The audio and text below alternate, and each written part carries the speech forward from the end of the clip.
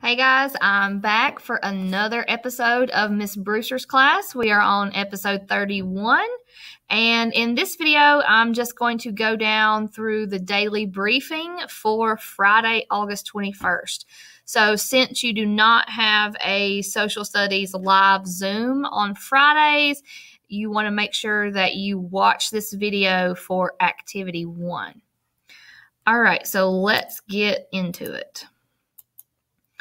The activity 2, which is the first assignment that you're going to be doing for me today, are review questions from this section on the early colonies. So if you have been with it and on top of things and doing your reading and doing the notes and the vocabulary and everything that you're supposed to do this week, this should be no trouble at all because you're already aware of everything in these review questions. I do have a specific instructions video on how to do this. You make a copy here. I've also linked the text and the slideshow on this particular page, and it's broken down by headings in the text. Again, just a reminder that you always want to answer in complete sentences and in your own words. It is painfully obvious when you Google an answer, so please don't do that. Use the resources that I have given you to answer your review questions. And once you have those done, you're going to want to submit that document right here under Friday review questions, the early colonies.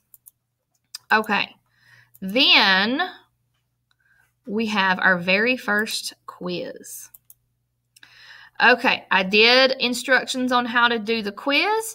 It is 5 questions, 25 points.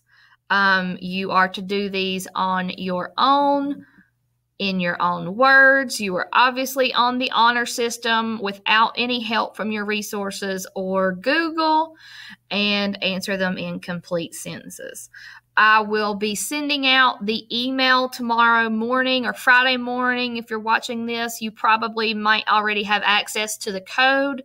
It is locked. You do have to have a code to answer the questions, and I will email that out tomorrow on Friday morning, so you'll have that.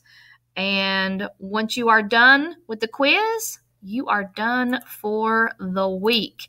Now, it will not tell you your score because I will have to grade them myself, so stay tuned for those and let me know if you have any questions. I'll see you on the next video.